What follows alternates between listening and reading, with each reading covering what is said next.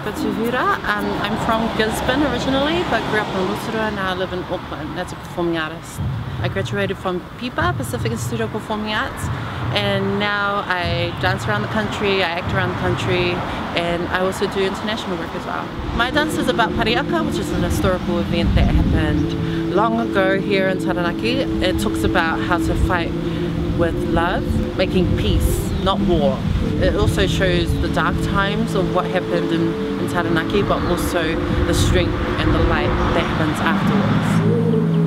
I think of this event as an eye-opener for a lot of Maori Indigenous people here in New Zealand.